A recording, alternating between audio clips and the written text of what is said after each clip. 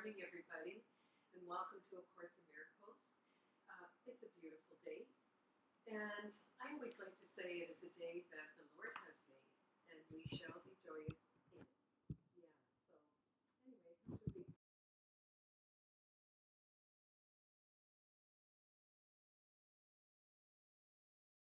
On, and we managed to use Jamie's phone to get this going so we could do A Course in Miracles, but we didn't get to do the singing. So anyway, our computer guy's going to take a look.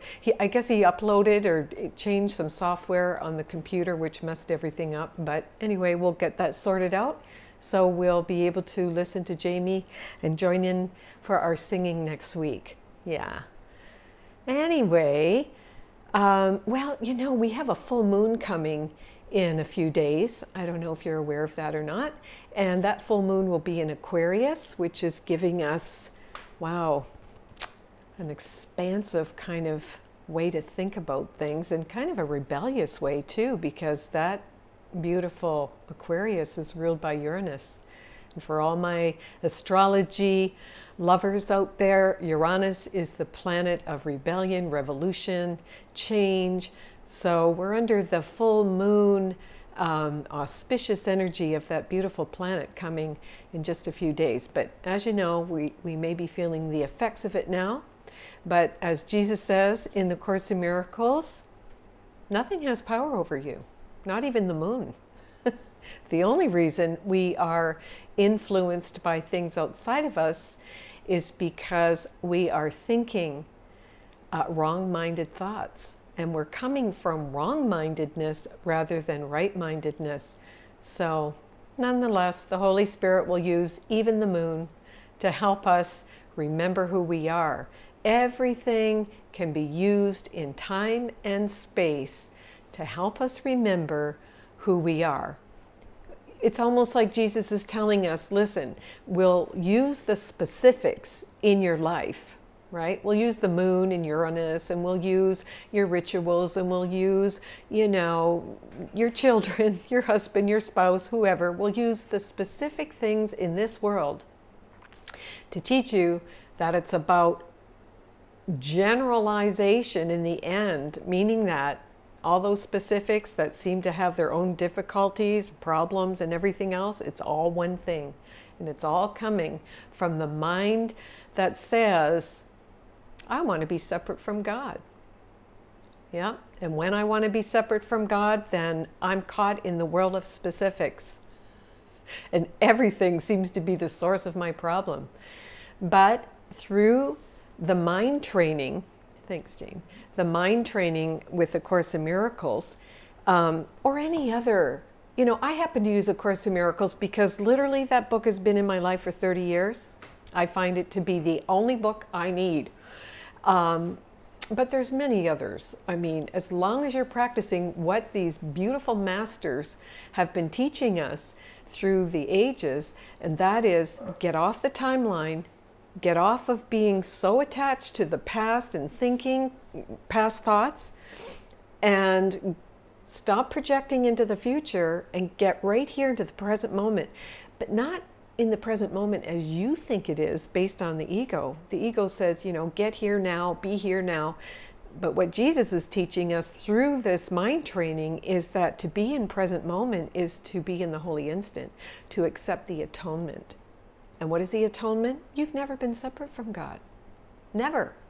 Remember last week we talked about you are an idea in the mind of God. And ideas never leave their source. So guess what? You've never left God. And that's the good news.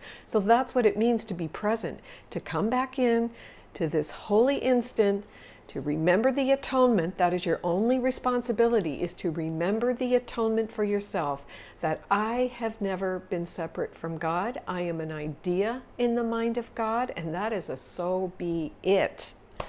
Whew, that makes me feel good, right? But here's the catch-22. The masters say, and we'll call Jesus the master today, how's that? The master says, you have to look at your, well, the specifics, but we'll call them your darkness. You have to look. You have to seek or search your mind for those dark thoughts and bring those up. In other words, remember last week we went down into the rabbit hole. We were, going down into the root chakra where our unconscious mind is. And that's that programming. And everything is running, that's happening in your life today is the result of what you believe, what you hold true that isn't true and was taught to you by people who were sleeping, right? So Jesus says, you can't bring light into darkness. We're told that throughout the Course in Miracles. You can't bring light into darkness. You have to bring your darkness to the light. That's why you have to search your mind for those thoughts and beliefs and everything that you value in this world. You have to bring it up and have all of that dissolved, have all of that nonsense dispelled by the light of the Spirit that's always in your right mind. Yeah. So it's work, but I love this Course in Miracles because it takes you through a very structured, one day at a time, an undoing of a thought system that is totally 180 degrees away from truth. Yeah, if you just think about that, 180 degrees away from truth, God's world, if you will, the only reality that there is. Well, if you think about it, everything you think, and everything you think you know is upside down and backwards. And it's meaningless. It's meaningless because you're thinking it with the mind of the ego, and that mind that you're using to think with would have you believe that you're separate from God. And so that mind with a small m, or that self with a small s, is nothing but a concept in your mind filled with constructs, ideas, values that have to do with this world, which is nothing because the mind that's thinking it is a no thing. The ego is a no thing that you happen to believe in. You make it real because you believe in it. And Jesus tells us, this beautiful master teacher, you can drop it by withdrawing your belief in the ego, who would make you believe, tells you day in and day out that you're separate from God and I'm it. And that you are an individualized I. And that is the only problem that you have. It's a perceptual problem. You're perceiving a world that is based on fear because you believe that you've left God. And now you're full of sin. And even the churches will call you a bad sin. You're an evil sinner. You're bad. You're wrong. And when you have that thought that I have sinned against God, now you're going to feel guilty. And what does guilt do? It looks for punishment. And what do we do with it?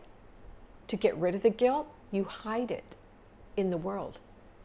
So you project it out onto people, animals, trees, dogs, grass, doesn't matter. You project all of these thoughts out, and then the world and the people in it will simply mirror those thoughts.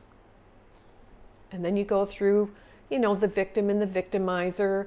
I'm blaming them. It's all their fault, blah, blah, blah. You'll play that game until you wake up and remember, everything that I see is a thought in my mind that I have projected. And all the world is doing is mirroring My thoughts. Remember, ideas never leave their source. So all those crazy thoughts that you're thinking, they never left your mind. They never left. They're all in your head. Everything is in your mind. And then we see it animated. And then we attack what we're seeing, making it the reason we're sad, depressed, angry, fed up. That's the fault, but it's all you. It's like you're the magician. You're making it all happen by how you think. So what you see in the world, what you hear in the world, what you're experiencing in the world is all coming from how you think. That is amazing.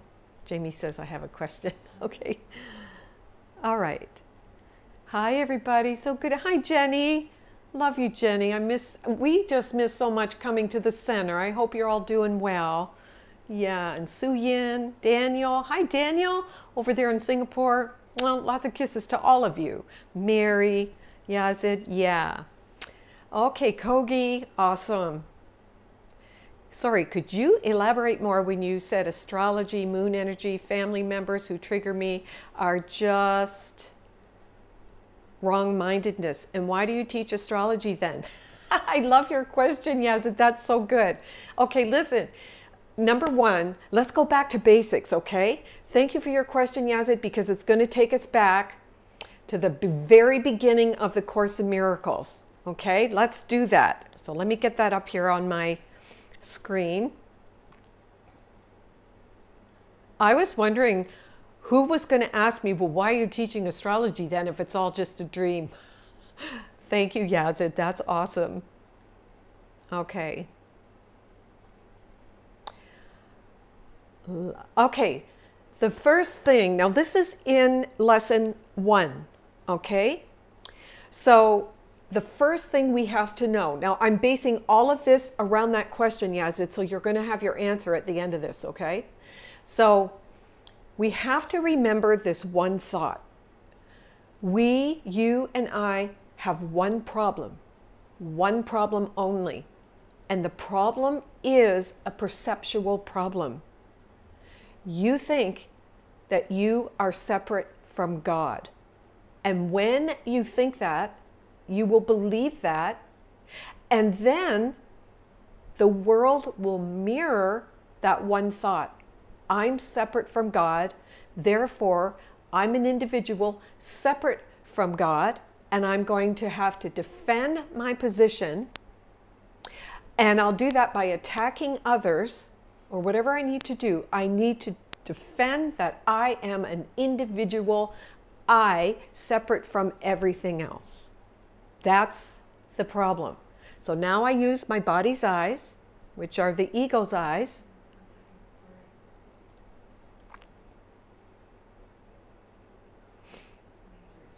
Uh-oh, major issue.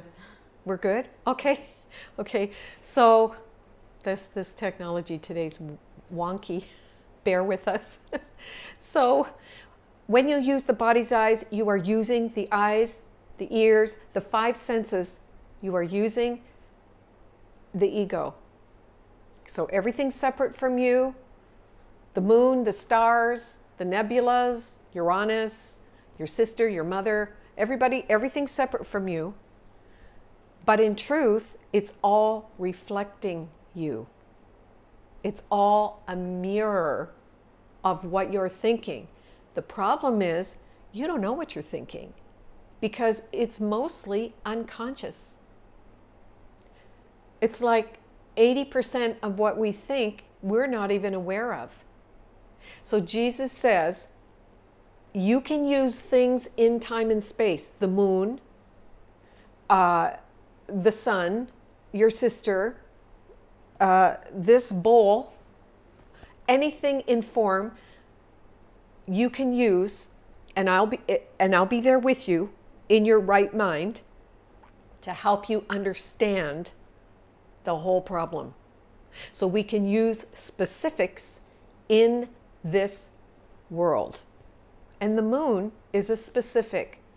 So astrology is a fabulous tool that helps us understand our psyche, collective psyche, and your individualized psyche.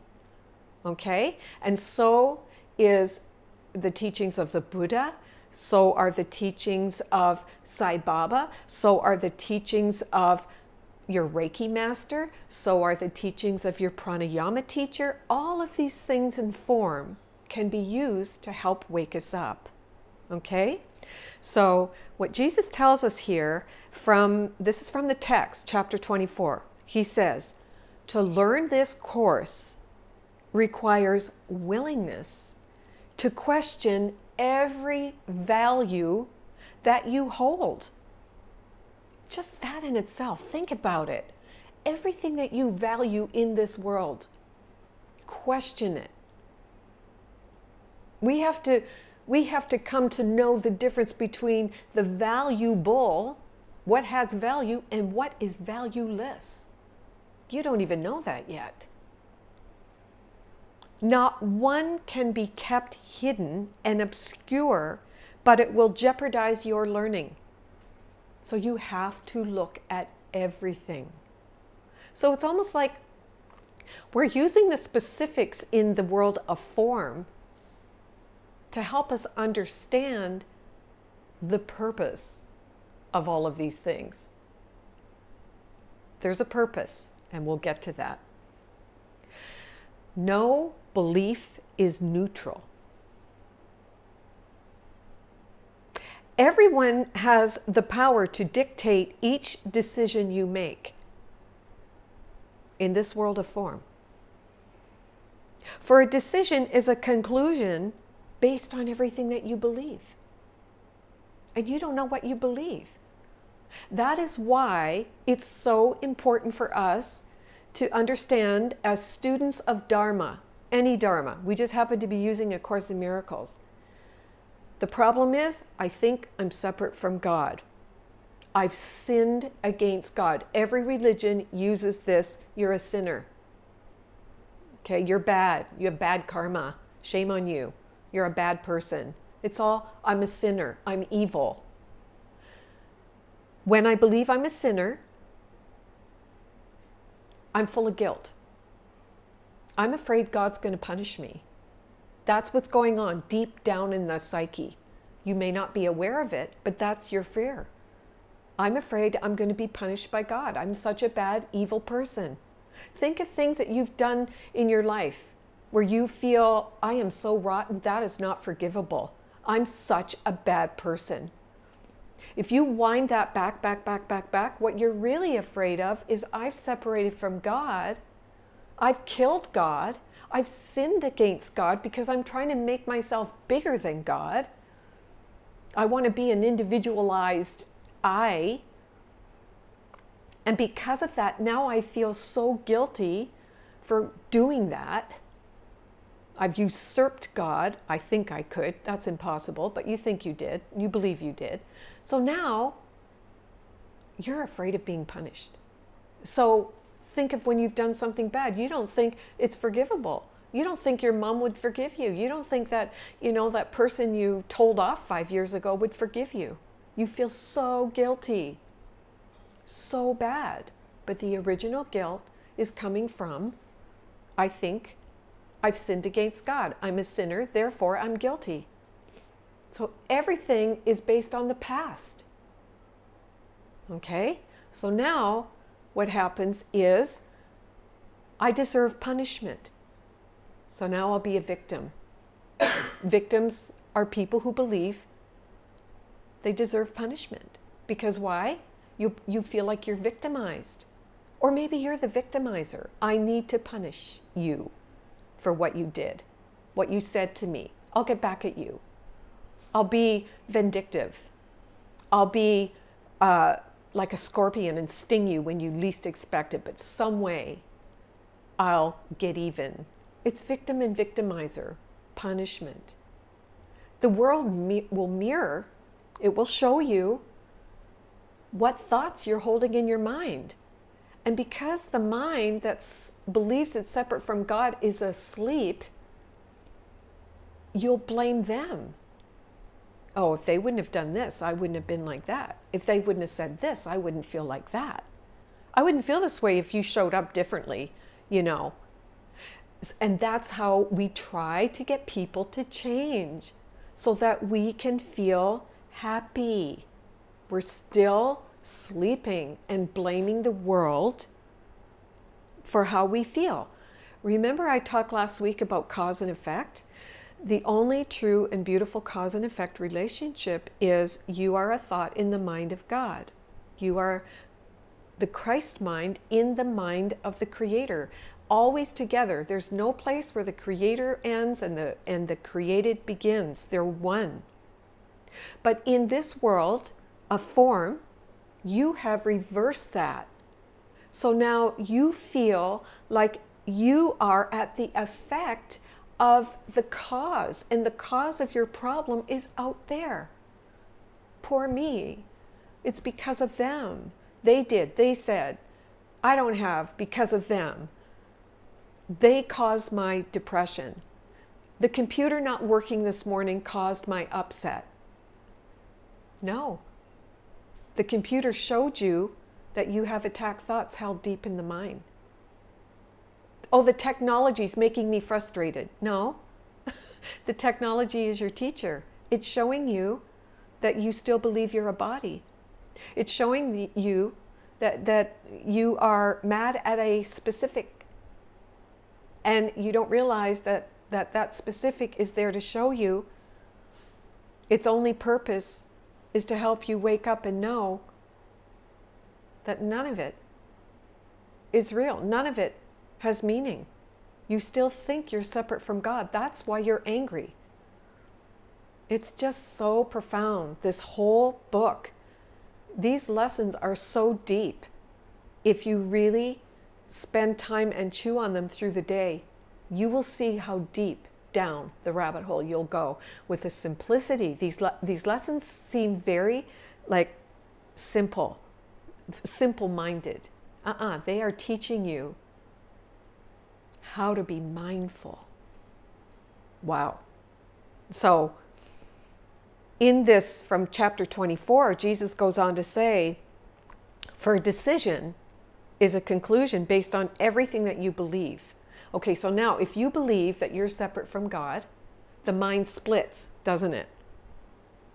There's right-mindedness, that contains the Holy Spirit, because the minute you decided that you were bigger than God, well, the Spirit went with you. What is the Spirit in your mind? The memory of God. And what is memory? A bridge. Anything that you remember in your life is a bridge back to that beautiful moment. Or maybe not a beautiful moment. But in this case, the Spirit in your right mind is called the memory of God. And the Spirit is a bridge back to oneness.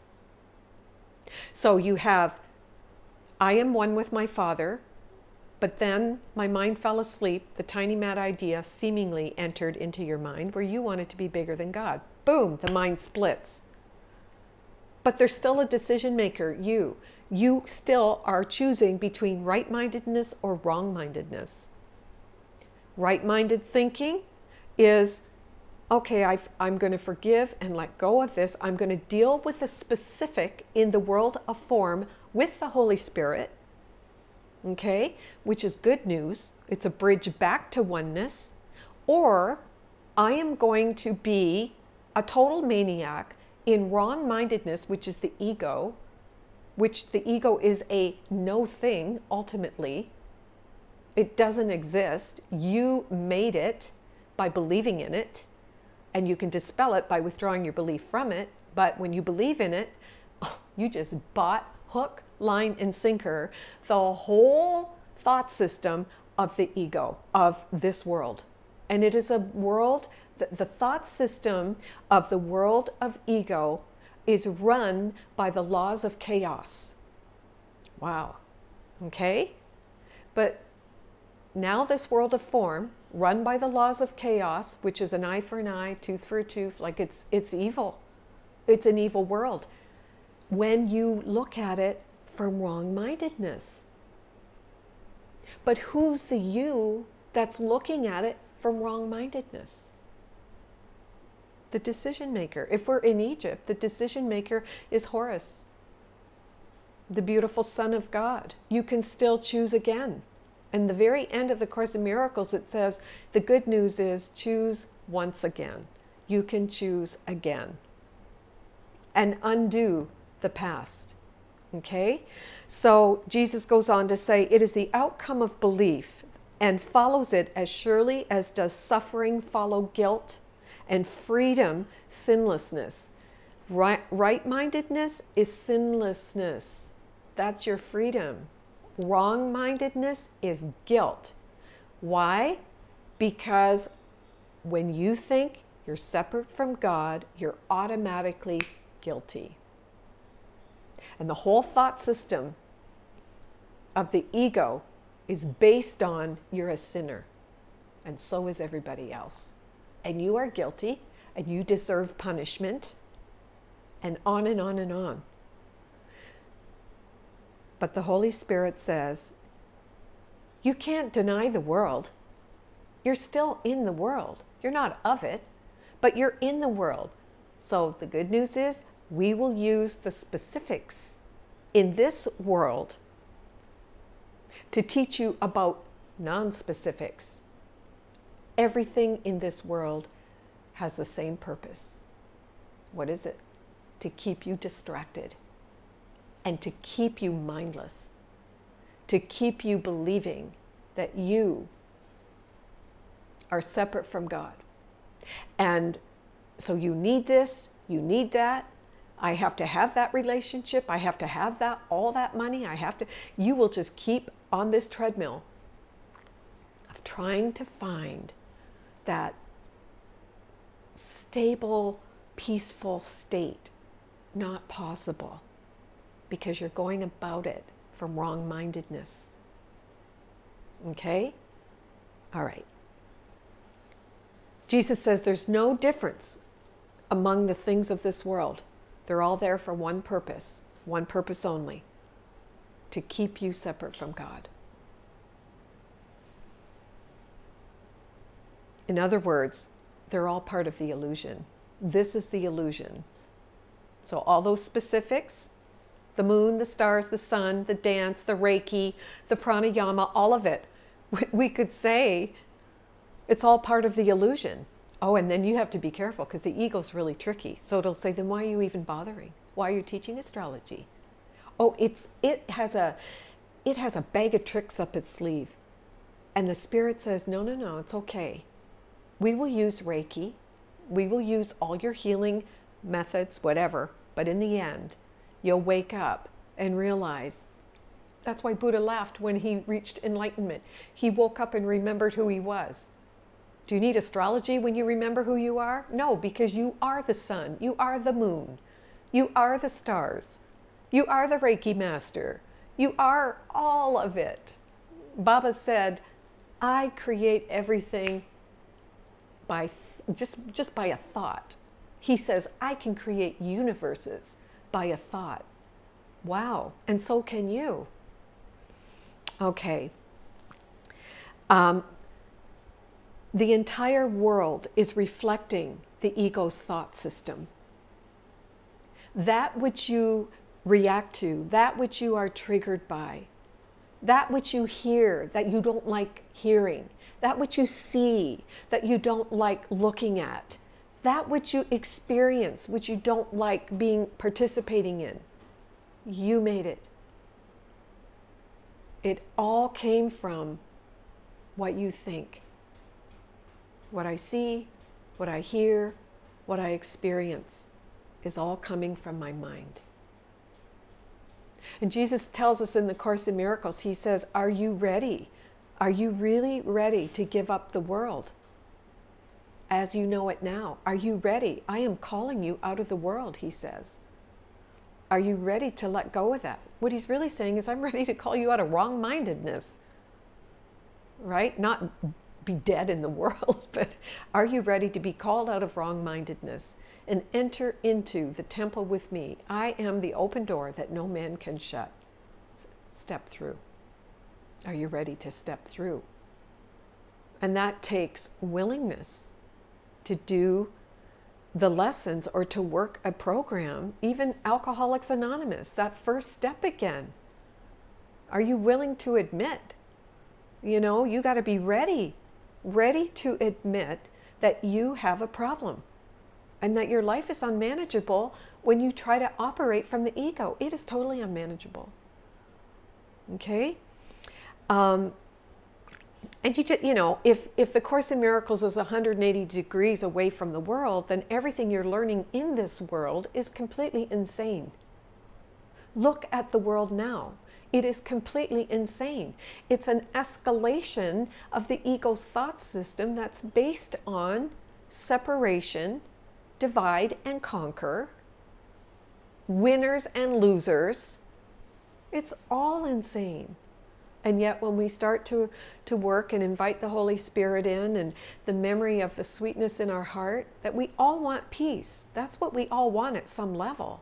But you're trying to find it in a world that's incapable of giving it to you when you think with the mind of the ego, when you think you're separate from God. Okay? All right, so let's get to lesson 1. Such a simple lesson, and yet this lesson encompasses the entire Course in Miracles, this first lesson. I have given everything I see in this room, on this street, from this window, in this place, all the meaning it has for me. Now, if you've done that lesson before, you've probably said, okay, yeah, well, okay, I've done, you know, I've given meaning to all this, and I've given meaning to this, and, you know, all the different things. But we're being invited here to go deeper with this lesson. What is it saying? What is it really saying? Okay? If you think about it from this perspective, you think you're separate from God. So of course you give everything meaning, because God has given no meaning to anything. What is spirit, and what is material is material. So you, thinking you're separate from God, have come up with the meaning for everything in your life. You think you know why they said that to you. You think you know why they did that. You ever do that? You're in some kind of a conflict with someone, and you just wrote the whole script. It's like, well, I know why they said that. They said that because they think that I'm... And you have a whole story going on. I have given everything I see in this room, on the street. You have given it all the meaning it has for you.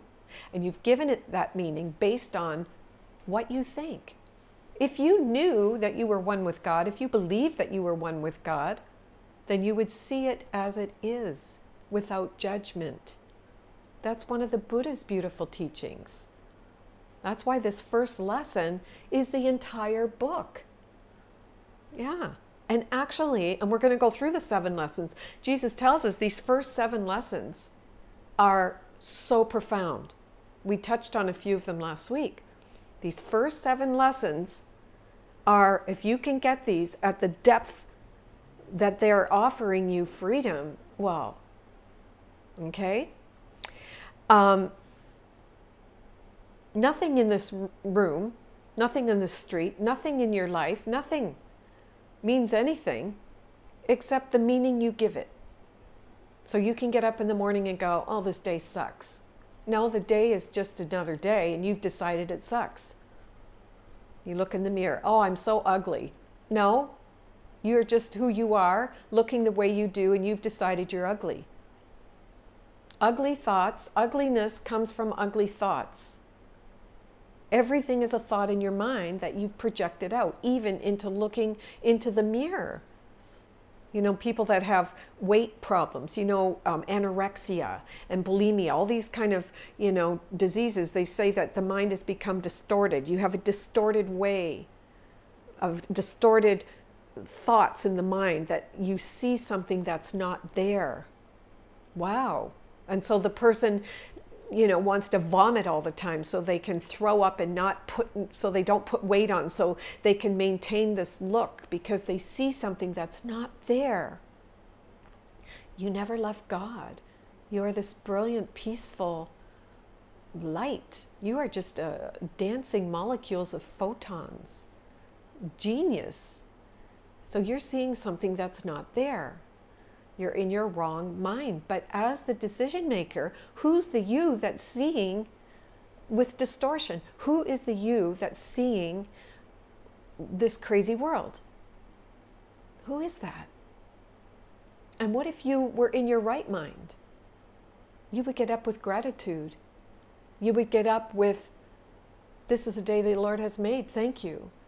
Another day to enjoy and to express and to experience and to learn my lessons and walk this path with the Spirit beside me. A whole different way of being. Okay? And the true meaning of everything in this world is to forgive and go beyond the illusion of this world. That's what forgiveness is. To go beyond the illusion. And then Jesus will break that down, or the Spirit, into specifics. I'm mad at my mother.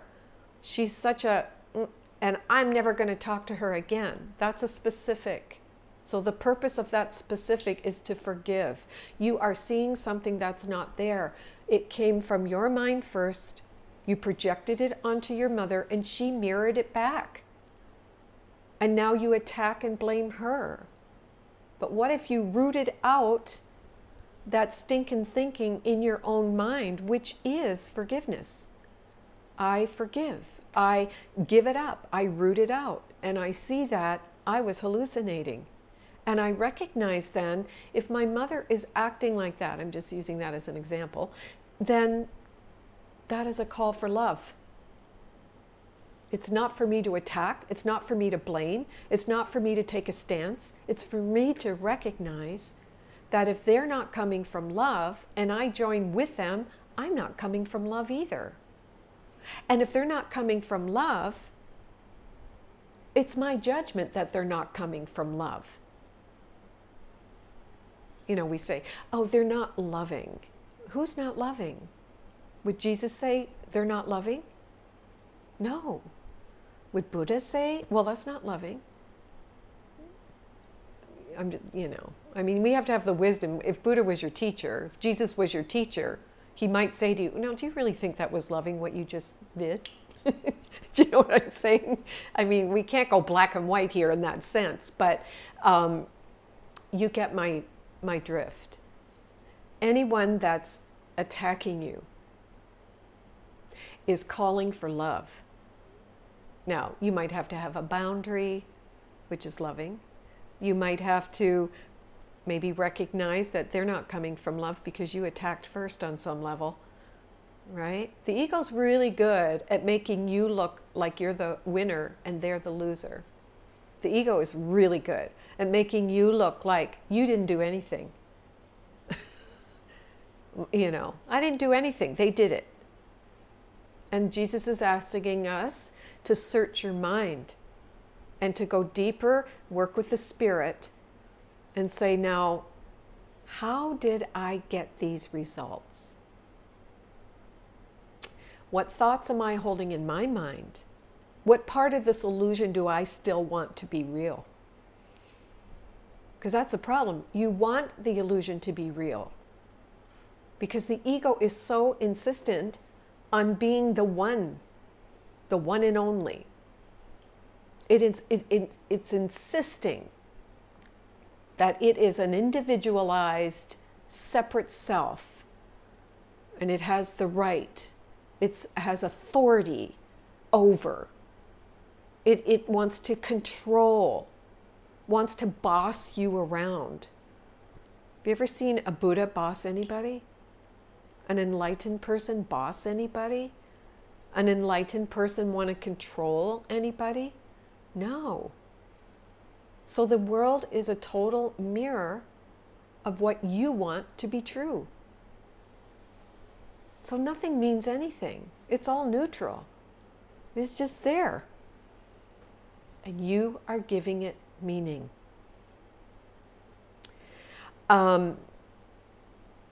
Okay, we're being asked to read these lessons really thoroughly.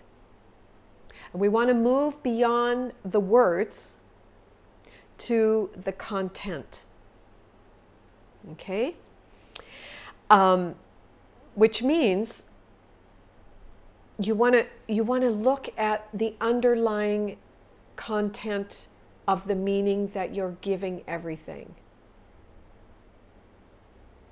Is it coming from fear, or is it coming from love? And is it coming from right-mindedness, or is it coming from wrong-mindedness? What thoughts am I holding in my mind about the specifics that I've given meaning to?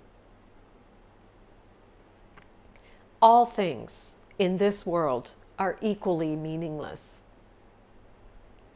Just think about all the things in the world that have really important meaning to you. All of it.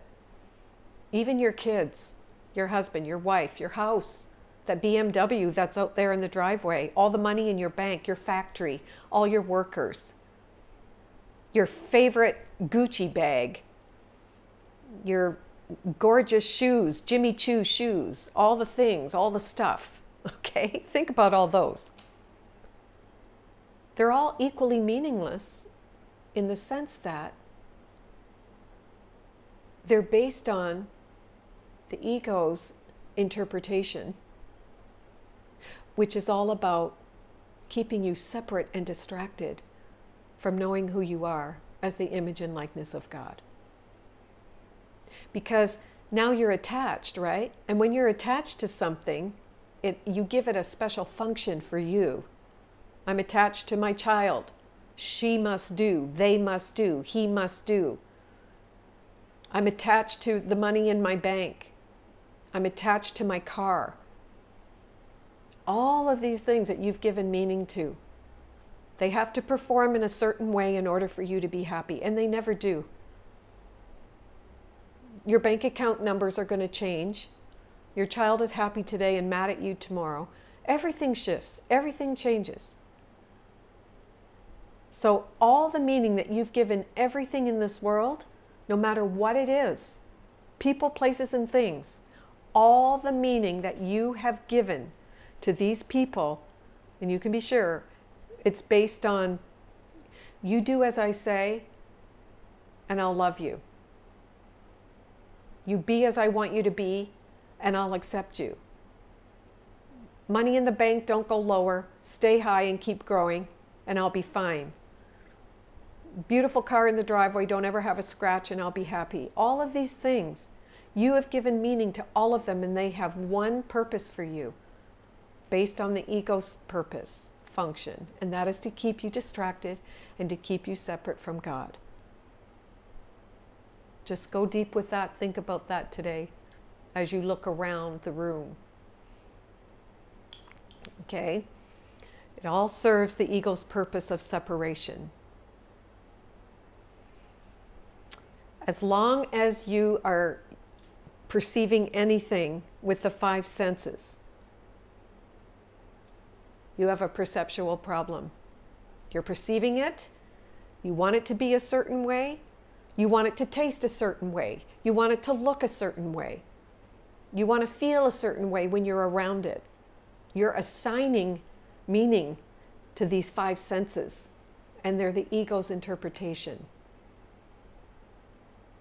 And just think about it. Your husband shows up and he maybe watches a TV program that you think he shouldn't watch. Well, who's the you that's made that decision for him? Wow. And then you blame him. The TV's too loud. I'm saying this because I talked to someone this week who's having an issue. Her husband turns the TV up full blast, and she's on the verge of divorce. And he watches shows that she doesn't think he should watch. Okay. Now you've got a problem, because you've assigned meaning to who he should be, what he should watch, how loud it should be. Now you have a problem. One problem, I'm separate from God. one solution. Forgive the illusion. Move from that to this. Now, when you're dealing with specifics, the specific issue is my husband turns the TV up too loud. Bring that, as simple as it sounds, bring that to the Spirit and ask the Spirit, what would you have me say?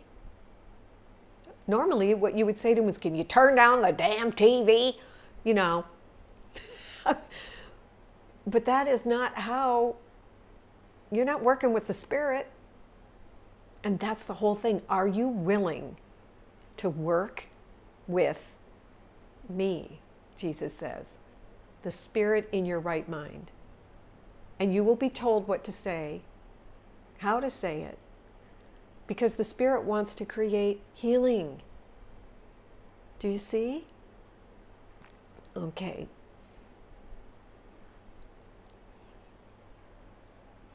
This is so deep. It is. Yes. Hi there, Doreen. So good to see you. It's very deep. And this is what the Master is telling us about these lessons. Don't just skim across the water, and don't become like ritualistic about doing these lessons, but to give it some deeper thought.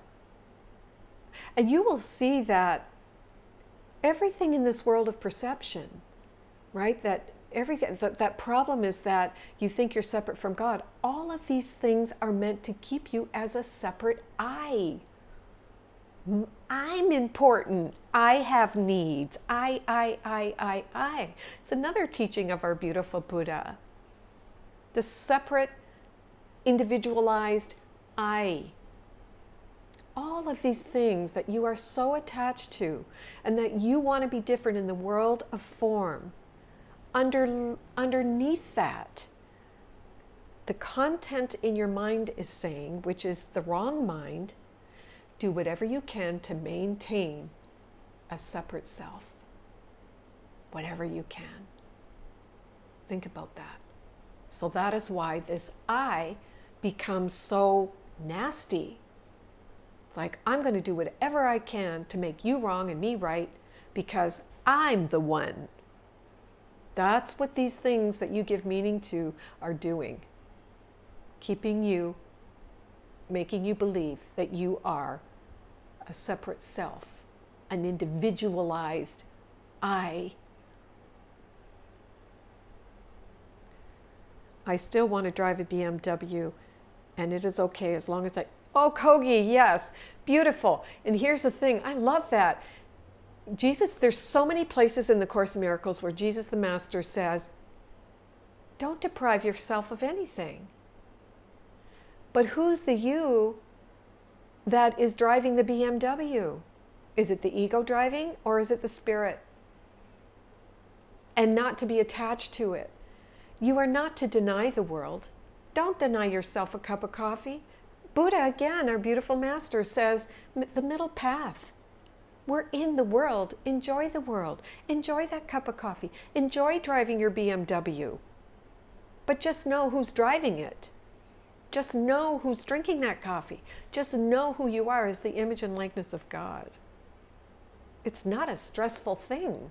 But the ego will tell you, ooh, for you to know yourself as God, it's going to be hard work. Oh, it's going to be tough, man. You're going to lose all the skin on your fingers climbing those stairs to the kingdom of heaven. And Jesus says, follow me. I am the open door that no man can shut. And here's how you follow me. Give up the dream world. Know who you are in that world. You are the image and likeness of God. Go about your day with the Spirit in your heart and enjoy. You are meant to live a joyful, vital, and creative life. So this is the difference. Religion taught one thing, that real hardcore stuff, and the religions of the world taught some really hardcore stuff. But in this new age of Aquarius, what you're learning is the Master is in you. And what is the Master? The light in your heart. The beauty in your soul. That's to shine forth. You're not here to control. You're not here to have power over anyone. You're here to connect with people. To connect, because you are connected with the Spirit. And now you are connected and driving your BMW, just loving the world and loving the people you're with. And you are showing them what it looks like to attract abundance. You're not saying, wow, look at me, I got this big BMW, I'm like the queen of the town. No, you are saying, this is what's possible. If this is what you would love, to drive a BMW. I'm driving a BMW because I'm aligned with spirit. And everything that I do in my business, I do from alignment with spirit. And this is just the result. And then you can say, if you want it, you can have it, because it means nothing. You know who you are. You'll go get another one if you want. Yeah. Beautiful. Hi, Jennifer. Jen. Beautiful daughter, Jen. Mwah. Good to see you, Jen. Okay. So this first lesson is so powerful. It's trying to tell you, Jesus is saying very clearly, these things in this world that are distracting you, that you've given meaning to, that are distracting you, are only there to keep telling you, you're real. You're real. You're real. See, I can see it, touch it, taste it, feel it, hear it. I'm real.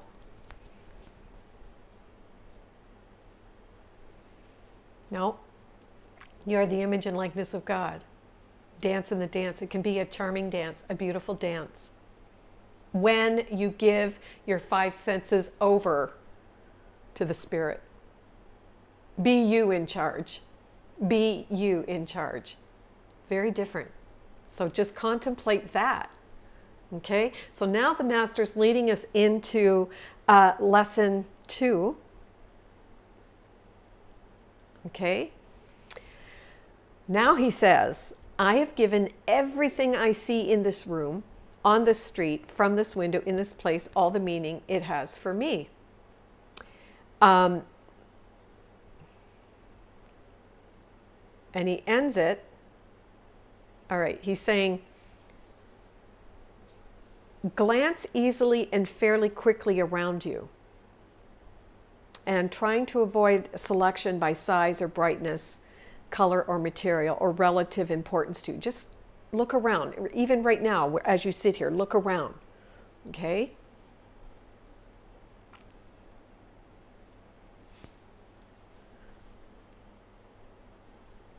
He's telling you, don't make it hard work. Don't make it like strenuous. Jesus is gentle. Master teachers are gentle. He's just telling you to look around. Don't be, he's telling you to be indiscriminate. Just look, okay, look at everything. You've given all the meaning to all this stuff around you. Take the subjects simply as you see them. Try to apply the exercise with equal ease. See? Just ease. Okay, I see this. Yep, okay. You can use a body or a button or a fly on the floor, a mosquito flying around the air, or an apple. The sole criterion for applying the idea to anything is merely that your eyes have lighted on it. Make no attempt to include anything particular, but be sure that nothing is specifically excluded. So you're just noticing, observing these things about you with no strain. You're not making it a difficult lesson. You're just noticing. Okay?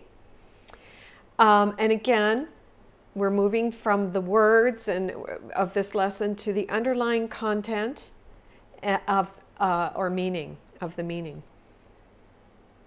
As you look around, again, we tell ourselves, wow, all these things are equally meaningless. That's basically what this lesson is. It's reminding you that even though we're specifically seeing different things, at the end of the day, all of them are equally meaningless. And there's another chapter in the Course in Miracles where Jesus says and I touched on this last week, there is no hierarchy of illusions. They're all illusions. One is not better, one is not more important.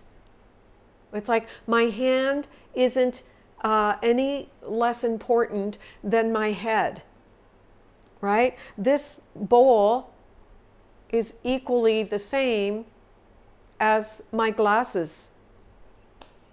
Everything is equally the same. And we don't get that yet because we,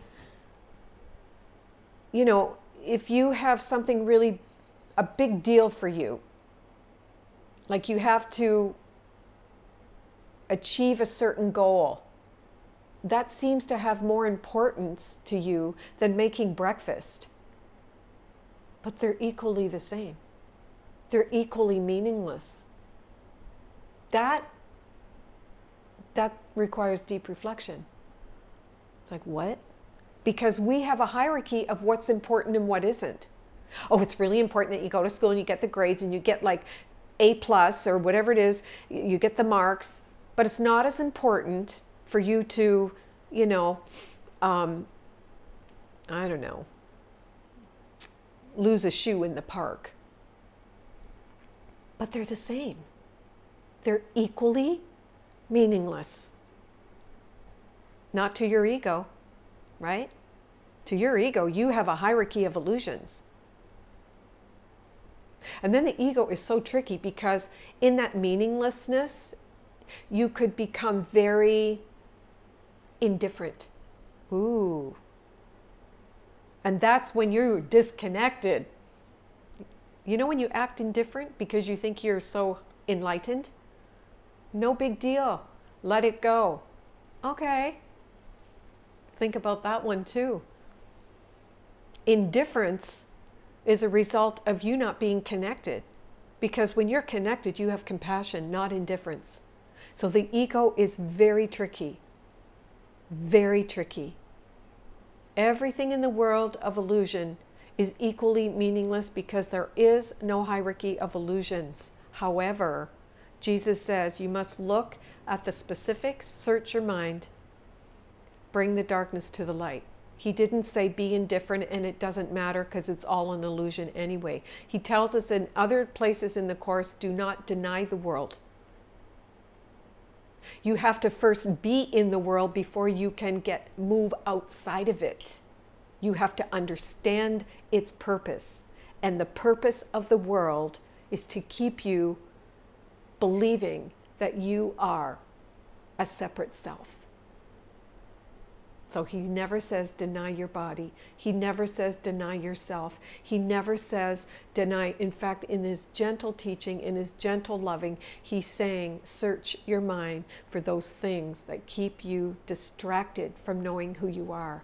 And then give them over to the Holy Spirit so they can be used for the purpose of remembering that you are a beautiful emanation of God. Isn't that so gorgeous? And don't you feel so relieved that you don't have to deny anything?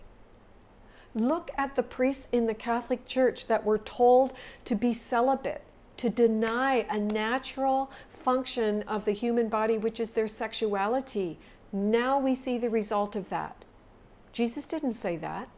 These are man-made rules, the ego's domain, rules of this world to keep you separate from truth. Think about that. Deny nothing. Look at it with the eyes of spirit and see that this specific form can be used to teach you the non-specific or the generalization of this world and the purpose of it, and that is to keep you separate from God. Okay? Lesson number 3. We touched on this last week. I do not understand anything I see in this room, on this street, from this window, in this place. I've given it all meaning. Go back to that. Everything, you've given it meaning. Okay? Then Jesus says in the text, you are still convinced that your understanding is a powerful contribution to the truth and makes it what it is. That's what you believe, that your contribution is somehow adding on to truth. That's what you believe. So you think you understand what everything is for. Jesus goes on to tell us what you think, and what you think you know is coming from a separate self, so you know nothing. The only reason that you think you know what this little dingy bowl is for is because It's coming from the past. And what is the underlying truth about things from your past? Everything coming from your past is a thought in your mind that says you are separate from God. Everything from your past, whether it's a cup, a pen, a foot, a hand, a ring, glasses, hair, whatever, any thought in your mind is that you think you've given meaning to my glasses, my hair, my cup, my this, It's all coming from the ego who believes that it's separate from God and you are a separate self. And so everything you give meaning to is based on that. Everything you give meaning to from here on in is based on, I think I'm separate from God, and in order to maintain this separate self, this is how I need to think. You're on a linear timeline of the past. I'm separate from God. And so this is why I give everything meaning. And this is the meaning it has for me. And then I project that into my future. And when I pick this up, I now know what it's for. But it's not to, I mean, okay, in the world of form, yes, I use it for meditation, right? But what is it? It's a distraction device. In truth, it's there to make me believe that I am a separate self. That it is my, okay, Wally, go. That's my dog. Okay, no. Yeah, everything in this world of time and space that I've given meaning to is there to keep me separate from God.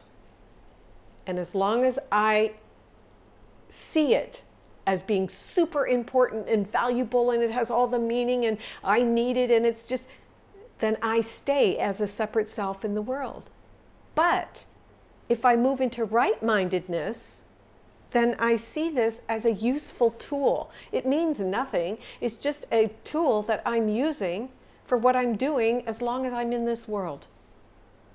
So these lessons, as simple as they sound, they're very deep. And as you said, Doreen, they require, really reflect, go in, like introspection, thinking about all the things that you've given meaning to, all the things that keep you in the past. And all you're saying is, I want to be a separate self. That's what you're saying. I want to believe that I am separate from you and that I am this authority of my own life. That's it. Jesus goes on to say here, the point of this exercise is to help you clear your mind of all past associations. Because everything from the past is to keep you in the world. To see things exactly as they appear to you now and to realize how little you really understand about them. It is therefore essential that you keep a perfectly open mind, unhampered by judgment, in selecting the things to which the idea for the day is to be applied. For this purpose, one thing is like another, equally suitable and therefore equally useful. The Master's trying to get us to let go of the past. How many times? How do you live in the past? Let's say you've had a falling out with someone and then they show up. They're not in your space with your mind at like a clean slate. No, you have the story still there. And it's just to keep you as a separate self. So you still see the story. And then they show up and the resentment's there and the anger's there, but you've pushed it down. You got a smile on your face. All of that stuff. It is so tricky, this ego. So Jesus is trying to help us let go of the past, because as long as the past remains hidden from our awareness, we cannot undo it. You have to seek and search your mind. Look at your darkness. It's told us over and over again in the Course. Don't push it down. Let it up. Don't save face. That's a biggie. Let everything into the light. Okay? Anything left there, it's buried deep, deep down in the mind. It'll rear its guilt-ridden head. All these past judgments, these past beliefs, these values that you have that are totally insane, they're pushed down.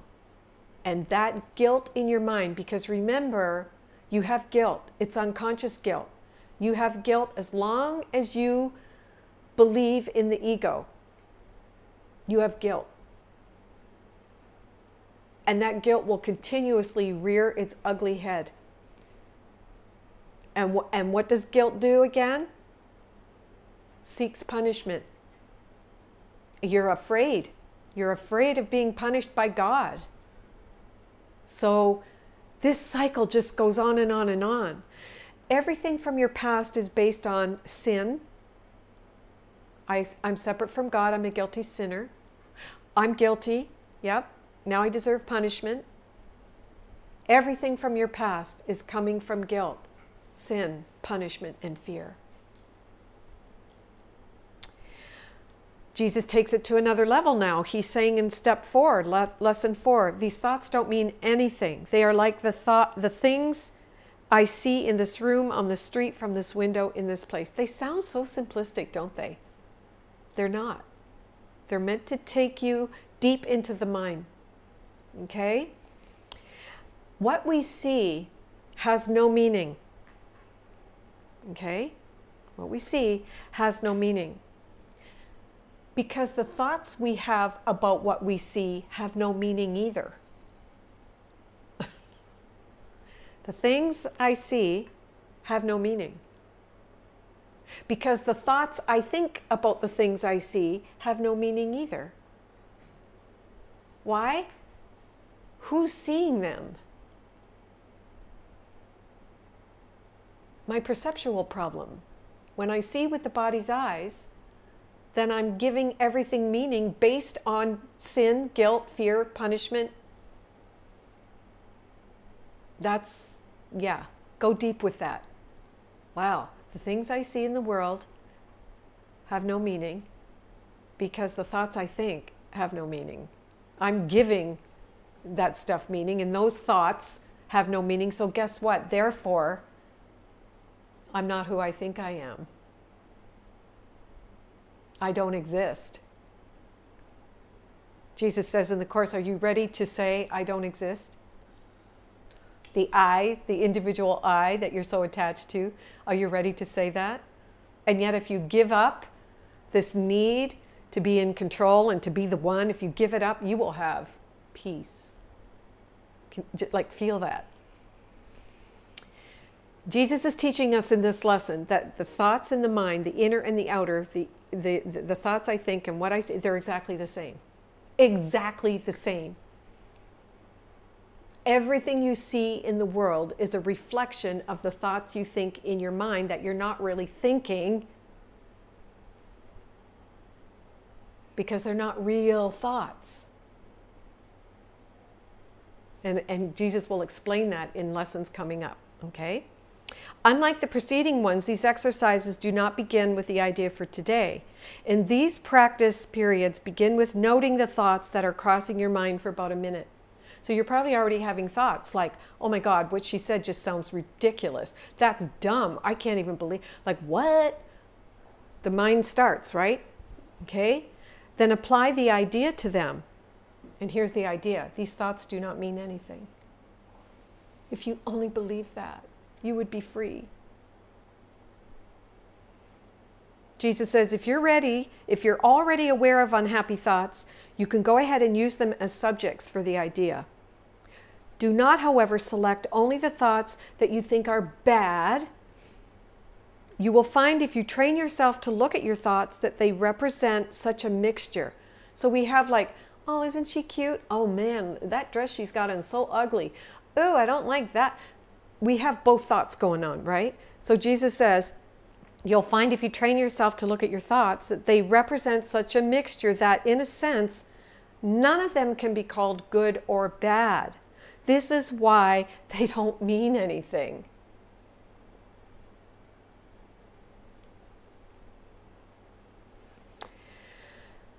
Remember, anything of God must share of His attributes. Anything of God must share of His attributes.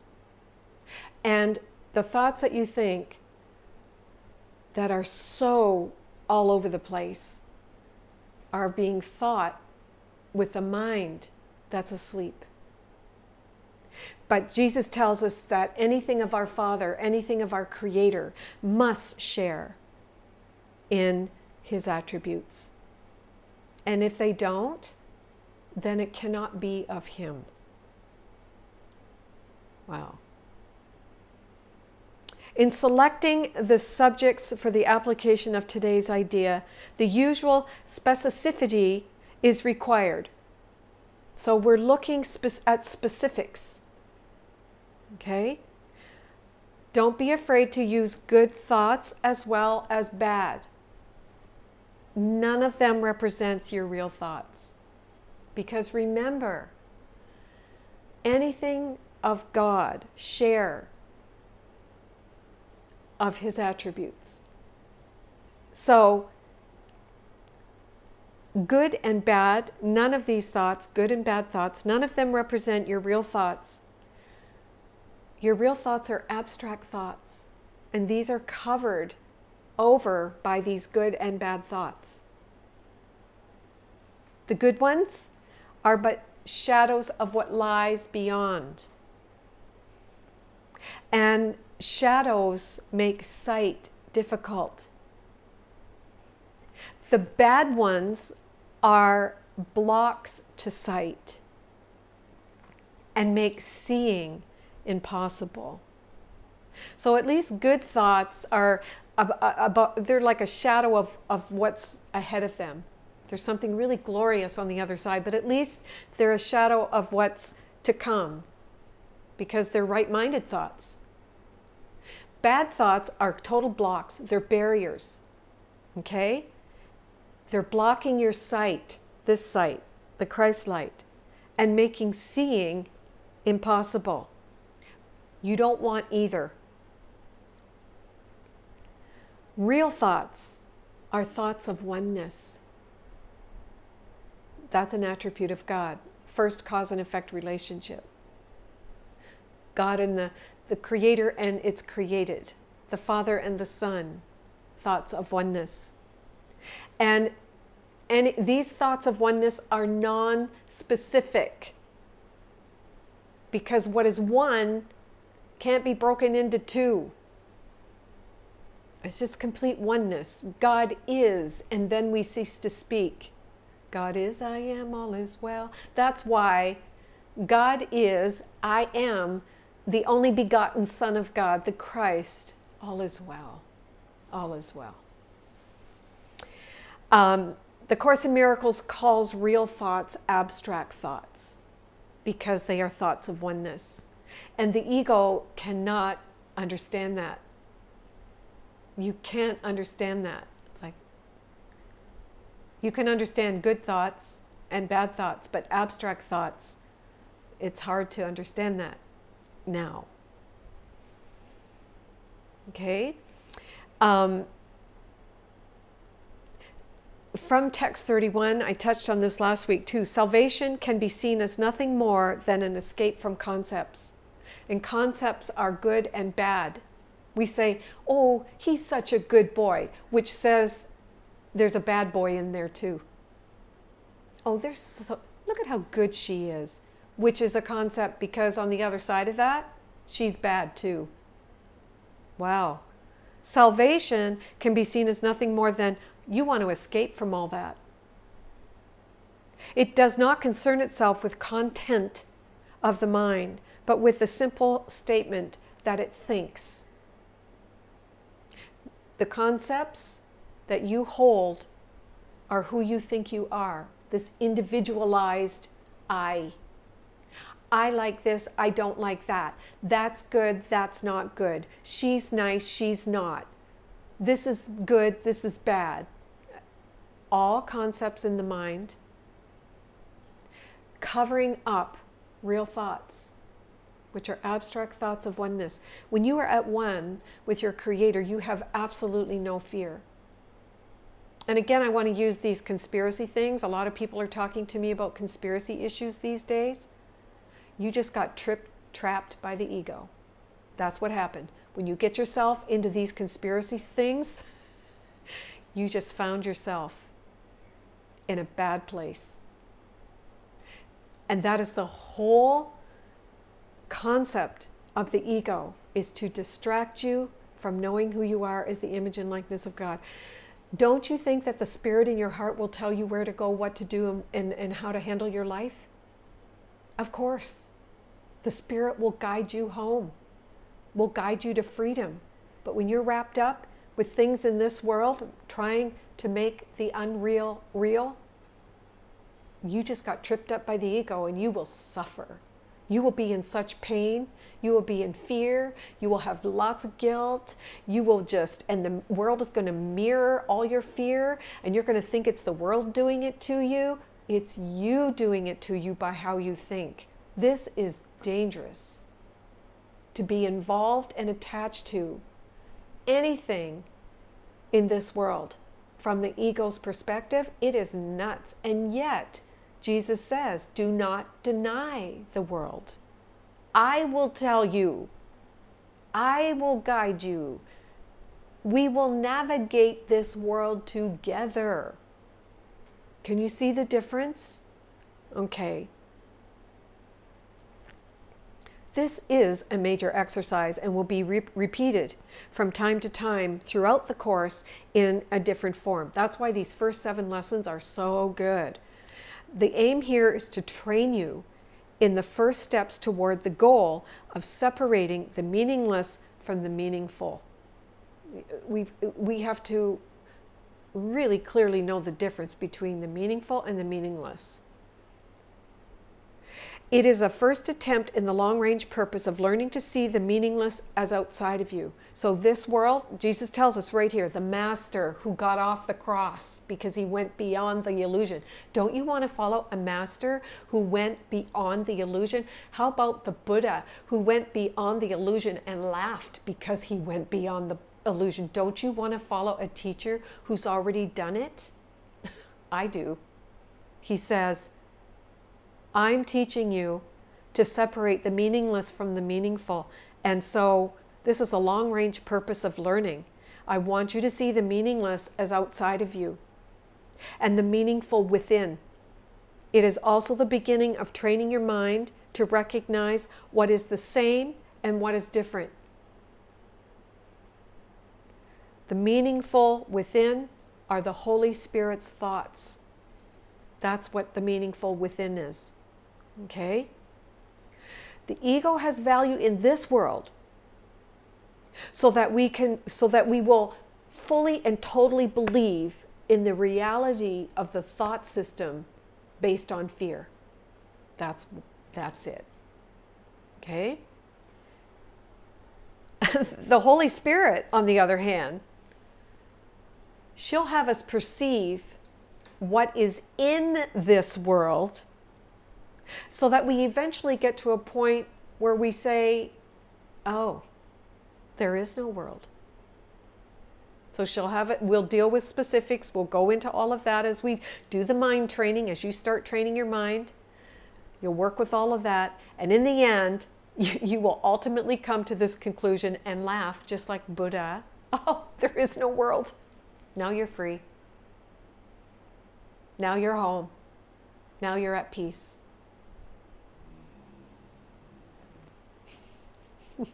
Okay. The Holy Spirit is trying to tell you guilt is guilt. Fear is fear. The body is the body. Spirit is spirit. Love is love. Peace is peace. Which one are you choosing? So Jesus is saying this thought about whatever it is doesn't mean anything. It is like the things I see in this room, on this street, blah, blah, blah. You can use the idea for a particular thought that you recognize as harmful, How about right now we're just seeing chaos in the world. It's just escalating.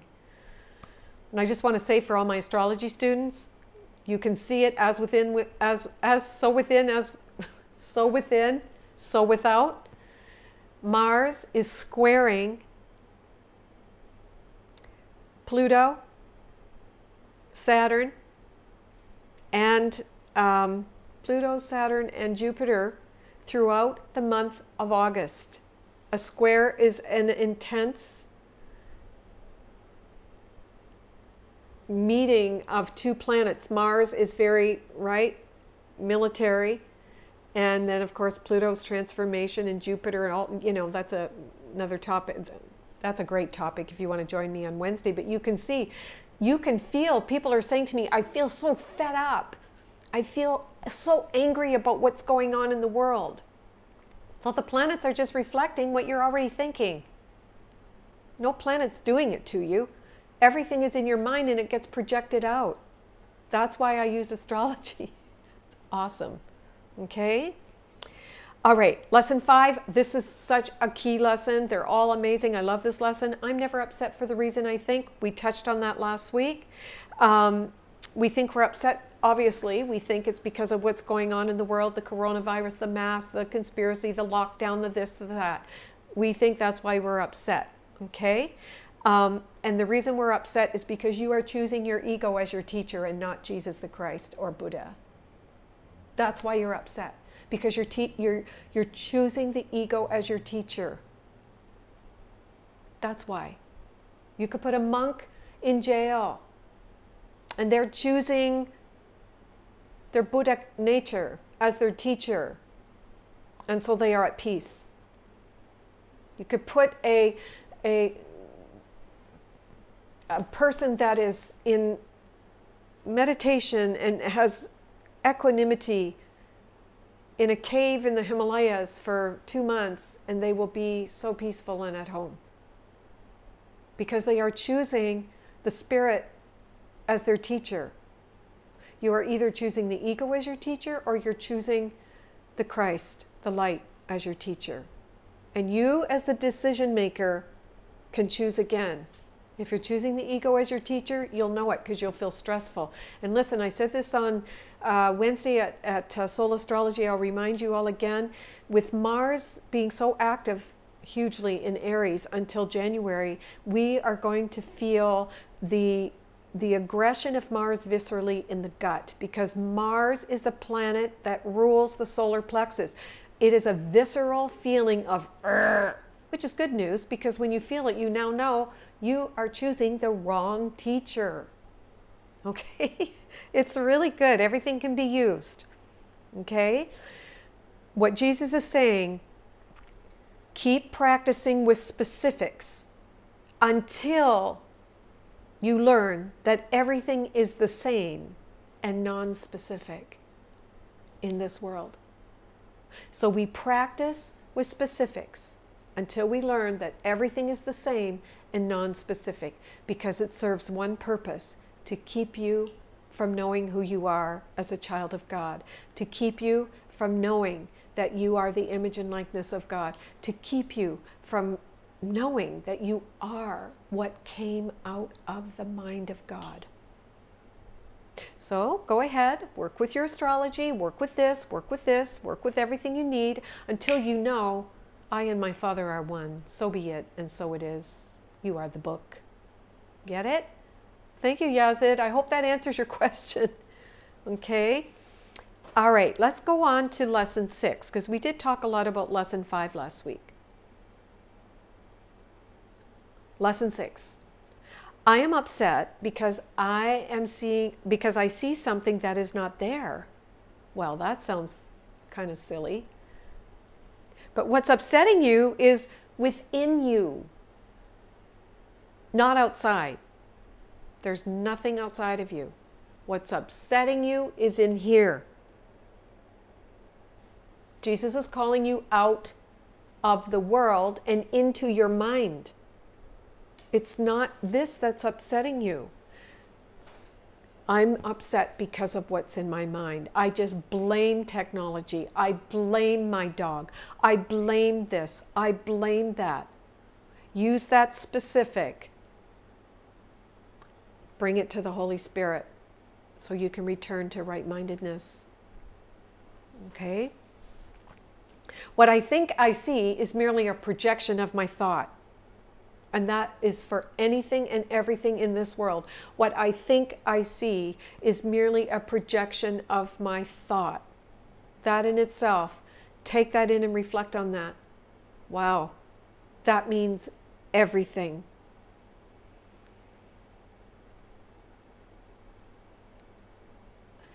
And basically that thought, we have to go back. That thought is, I'm separate from God. I'm a sinner. I'm guilty. I deserve punishment. I'm afraid. And at the end of the day, even that thought isn't there either.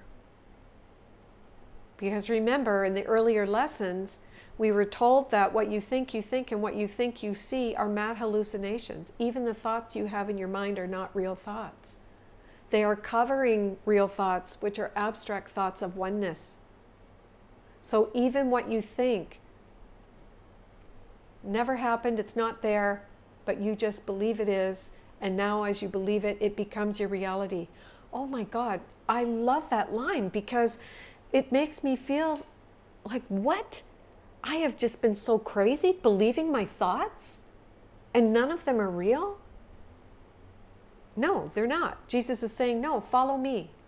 Follow me. I'm calling you out of the world. And I want you to get into your mind. And now I want you to see that even the thoughts you think are good or bad are all unreal thoughts that are covering true thoughts, real thoughts, which are thoughts of oneness. So anything that you did, thought, said, felt, heard, none of it happened in truth. And the Creator knows nothing about everything that you hate yourself for. Nothing at all. It's all a puff of smoke if you only believed it. Today's idea is useful for application to anything that seems to upset you and can profitably be used throughout the day for that purpose. However, the 3 or 4 practice periods which are required should be preceded by a minute or so of mind searching as before, and the application of the idea to each upsetting thought uncovered in the search. Okay? Mind searching is a really important focal point of Jesus's teaching because the Master wants you to really be honest about your thoughts. All of them. The dark thoughts, all the thoughts that you think about yourself, about others, the fear you have, the guilt you have. He wants you to search your mind. Okay? If you resist applying the idea to some upsetting thoughts more than others, remind yourself of the 2 cautions stated in the previous lesson. There are no small upsets. Now in lesson 5, we are told, like, even a small annoyance is a disturbance to the peace of mind. So even that you want to bring to God. There are no small upsets. Everything is an upset if it's disturbing your peace of mind, and you want to bring all of that to the Spirit, because they're all equally disturbing to your peace of mind. Okay? And I can't keep this form of upset and let the others go. For the purpose of these exercises, then I'm going to regard them all the same. So there's no upset that's bigger than the other. I'm really angry because this happened, but I'm slightly annoyed because that happened. They're equally the same because they all disturb your peace of mind.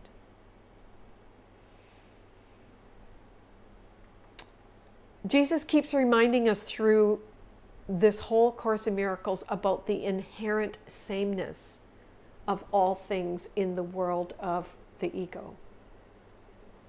in our mind, there are specifically more important things, and this sickness is worse than other sickness. Oh, that cancer is worse than a, broken toe, and all these different, they're all inherently equally the same. Everything in this world, because it is all an illusion, all of it. The ego has given it hierarchy. A hierarchy of illusions. That is the first law of the world of chaos. It's a rule. How does he put it in the course? The rules of chaos, the laws of chaos, the laws of chaos. First one, hierarchy of illusions. And Jesus is trying to tell us they're all equally the same. No matter what it is. If you're upset, you're upset. Doesn't matter, because it's disturbing you. It's disturbing your peace of mind. Cancer's not worse than this. A broken toe's not worse than that. And he'll take us back and tell us why. Because there is no difficulty. Remember that one? There is no difficulty in the order of miracles. You get right in your mind. There's no difficulty in the order of miracles. How's that worded? Am I saying that right? There is no difficulty in... Anyway, I think you've probably read that a million times, as I have, and I can't remember how it's said, but there's no difficulty in the order or the hierarchy of illusions. There is no hierarchy of illusions. There is no order of difficulty in miracles. Okay, thanks, James. There is no order in difficult... No order of difficulty. There is no order of difficulty in miracles. Okay, there it is. So when we get right with the Spirit in us, when we hook up to our God self, all things are possible. It's just as easy to heal a broken toe as it is cancer. It's just as easy to forgive this as it is to forgive that, because there is in the mind of Christ, there is no hierarchy of illusions. They're all the same over there. And so when you get right with God, wow, this is when the miracle happens. Okay? And then the last lesson I wanted to touch on for today is I see only the past. That's lesson 7. So this lesson it's like a summary of the first 6. And Jesus is asking us he's saying to us, it's really, really important for you to clear your mind of past thoughts. Okay? And reminding us always here that old ideas about time are very difficult to change. And you have to think about, what are past thoughts coming from? Number 1, I believe I'm separate from God. And when I believe that, my mind is full of guilt because I think I'm a sinner. Okay, so always think in terms of past, it's based on I'm a sinner. Past, it's based on guilt. Past is based on punishment. Past is based on fear. Past. Okay? So because you believe old ideas about time are very difficult to change, because everything you believe is rooted in time and depends on your not learning these new ideas about it. The ego is going to do whatever it can to keep you rooted in time. What is time? Sin, guilt, punishment, fear. That's what time is. As long as you're on a timeline, you're rooted in sin, guilt, punishment, fear. Okay? And that's precisely why you need new ideas about time. That's what Jesus is telling us here. Okay? Jesus is saying the reason that you see the past in everything is because you want to maintain your separate identity, your separate self, which is based on sin, guilt, punishment, and fear. Wow. This first time idea is not really so strange as it may sound at first. Okay? Whenever you're upset, it's because you are equating something that's just happened with something that's happened in the past. Always. And what is the past? Keep this as a note to yourself. The past is sin, guilt, punishment, fear. Okay? It's like you see a particular person and you know what you're supposed to do. You meet a certain person in town and they're like this, so you know how you're supposed to behave. And it's all based on sin, guilt, punishment, fear. So you can maintain a separate self. I win, you lose. Ego's domain. So this is an authority. Like, let's say you meet a person and you think, oh, they, you know, in the past they treated me like this, and maybe you had a falling out with your mother. She acted in a certain way, so it's like, well, now she acted like an authority in my life, and like she's bigger than me, so now my anger toward her is justified.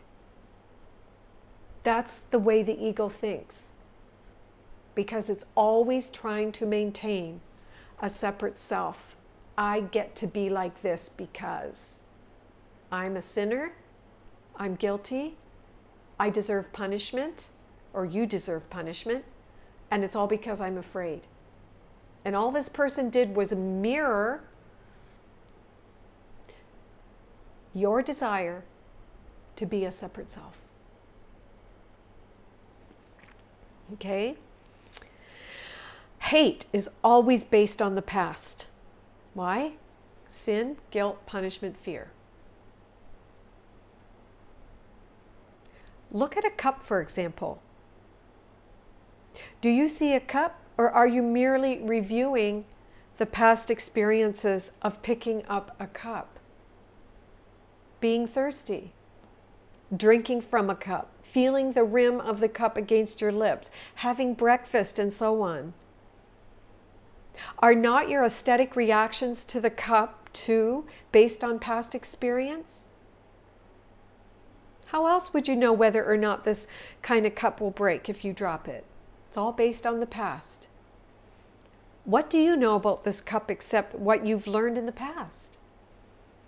You would have no idea what this cup is except for your past learning. Do you then really see it? Remember, the past is, I have left God. The past is, I'm a sinner. The past is, I'm guilty. The past is, I deserve punishment. I need to hide my guilt. And now I'm so afraid. Look about you. But first, wait, let me go back here. So, do you then really see it? Okay? If it's coming from the past, do you really see it? Because this is true of everything that you see. You're literally seeing nothing because you're seeing the past, which is not there. Whoa, that's huge. Because why? You never left God. You're an idea in the mind of God. You've never left the source, ever. So anything that you see, experience, hear, taste, touch, whatever, it's not there because you never left God. But when you believe that you did, now you're full of sin. You think you're a sinner. You're guilty. You got to hide the guilt in the world. Afraid of being punished. Afraid God's going to get you. Wow. Look about you. This is equally true for whatever you look at. Acknowledge it by saying, whatever you look at, I see only the past in this little bowl. I see only the past in this cup of water. I see only the past in that face. It's so interesting. Jesus is saying the world and the people in it, the things in it, is an outward condition. It's an outward expression of an inward condition.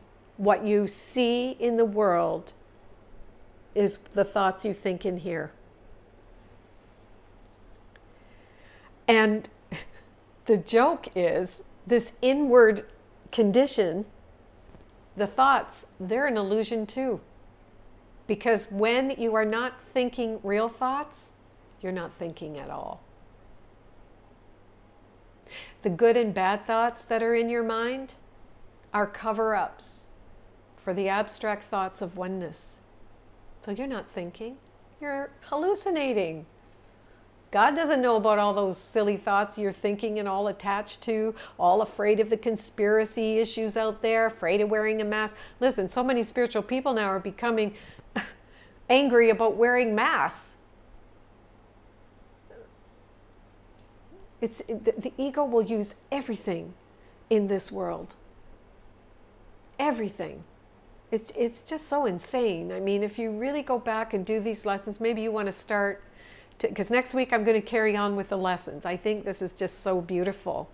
So we get a really deep understanding of what we're dealing with here around this nonsensical ego-mindedness. Okay? Again, Jesus says there is no hierarchy of illusions.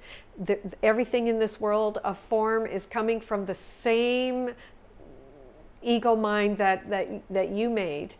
Okay? And they're all equally illusory. Nothing in this world is real. They have nothing is good, nothing is bad. It's all the same. You've given it all meaning, and those thoughts you think in your mind, they're not real either. They are cover-ups for your real thoughts of oneness. So then Jesus goes on to say in text 31, finally, still, another caution against the temptation to exclude what we feel is not important.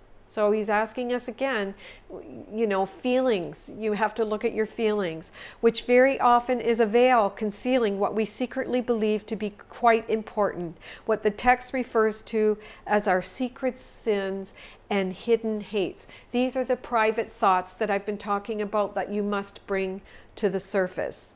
Okay? Don't let anything escape.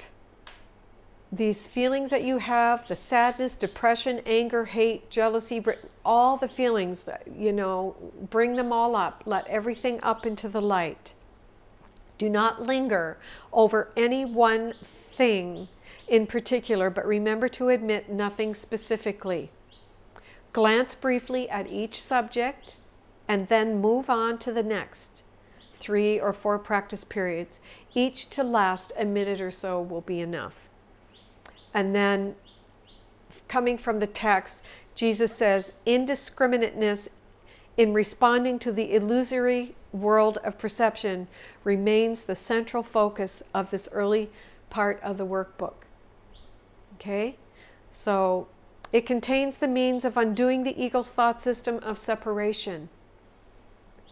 The essence of miracles there is no order of difficulty among them.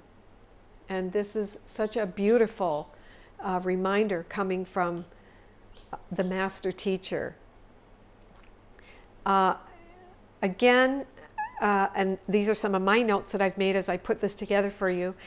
Private thoughts that are deep in the unconscious, which are the secret sins and hidden hates, we must not exclude them, we bring them up. And to remember the atonement, to be without guilt, means I have never left God.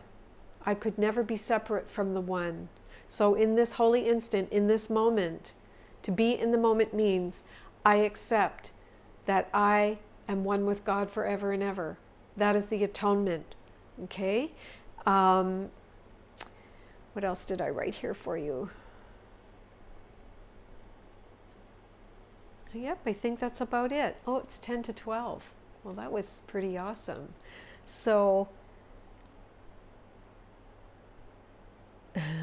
there's no order of difficulty. Yeah, past. Sin, guilt, punishment, fear. Yeah. And then I'd like to end with this. anytime we're caught up in the past, try and remember that the past is equal to sin, guilt, fear, punishment, and the world will simply mirror all of that back to you. That's all you're going to see, okay? And it's there then, the mirror is there for you to forgive it, meaning to give it up, to root out the problem, which is, I believe I'm separate from God. You're not, never could be. And to accept the atonement that I am one with my Creator, and then do the work in the world of specifics. Listen, this, you know, some Course in Miracles students go, well, you know what, only love is real, and, you know, I accept the atonement, so I don't have to do anything. Excuse me? That's the trick of the ego. If you have hurt someone, you need to make amends. Like, this is practical. Jesus is telling you, yes, you must deal with the specifics in this world until you learn that it's non-specific. So if you have hurt someone, if you have done something that's not very nice, you need to own it, to give it to the Spirit, and then say to the Spirit, what would you have me do? And the Spirit will say, apologize. Not easy work, is it? Because the ego never wants to apologize. So it's not telling you to just like, oh, I'm a pink and fluffy bubble and I don't have to do anything in the world because I'm a Course in Miracles student. No, no. Jesus is very practical, and he's telling us very practically to use the specifics in this world and do what's necessary to make amends, to heal, to do whatever you need to do until you get to a point where you know who you are as the image and likeness of God, and then you would never hurt anyone. You know, you would just be working with your higher power.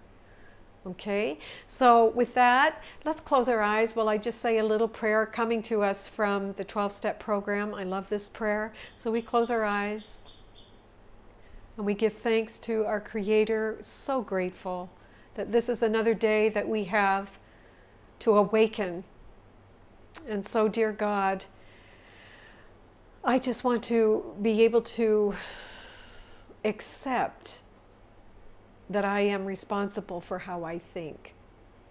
I want to accept my role in the healing of the world, and that is to wake up and remember who I am as the image and likeness of God. I ask for the Spirit in my mind to descend upon me and to awaken every cell in my being, that my aura becomes so filled, so light-filled, that everyone who sees me knows that God lives in me, and they feel safe in my space because I am connected to my God, and that just makes them feel so good. This is my desire, God, above all else. This is my desire. So I ask you to help me to accept the things I cannot change then, and the courage to know what I can change. And it is only with the wisdom of the Spirit in my mind that I know exactly what to do. This is my prayer for today. And so it is. Together we all say, Amen. And so just to let you all know that I'm so grateful to all of you. I would like to say once again, thank you so much for your contributions, for your donations, for your comments, your emails that really, I got so many emails over the last while that really gave me the insight to go back and start with the Course in Miracles in Lesson 1 and really go into it. We'll go through the whole book. And so I really appreciate that. And again, for all your help, it means so much to us. And we've been able to get some software. There's a little glitch. Our technical guy did some changes this week and it kind of disrupted things. So, but it's being worked out. And so thank you from the bottom of my heart, from the bottom of Jamie's heart. And we'll see you Wednesday for a soul astrology. And just know that I love you all and I'm sending you so many hugs and kisses. Bye for now.